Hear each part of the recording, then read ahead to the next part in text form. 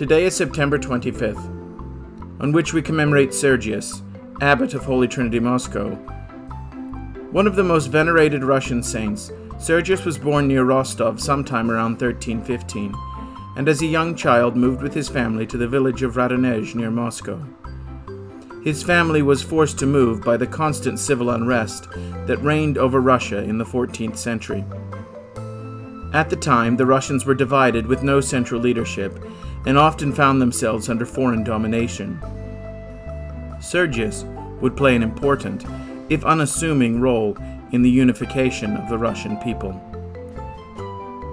Like so many great leaders of the Church, Sergius really just wanted to live in seclusion. At the age of 20, he took up the prayerful and ascetic life of a hermit. He soon found, however, that his temperament and wisdom drew many to his hermitage, and before long a monastery and a village had grown up around him. During his lifetime, his disciples would fan out across Russia, founding 40 monasteries, over which Sergius would serve as superior. This would turn Sergius into one of the most influential men in Russia, and he would use his influence to inspire countless Russians to seek greater faithfulness to the Church.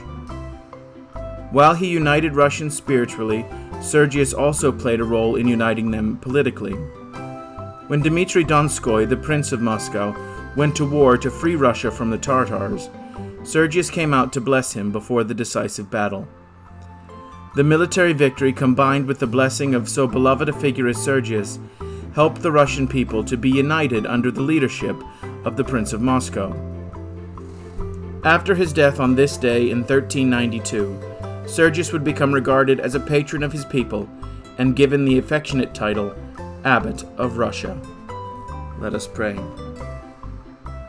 O God, whose blessed Son became poor that we through his poverty might be rich, deliver us from an inordinate love of this world, that we, inspired by the devotion of your servant Sergius of Moscow, may serve you with singleness of heart and attain to the riches of the age to come, through Jesus Christ our Lord, who lives and reigns with you and the Holy Spirit, one God, forever and ever.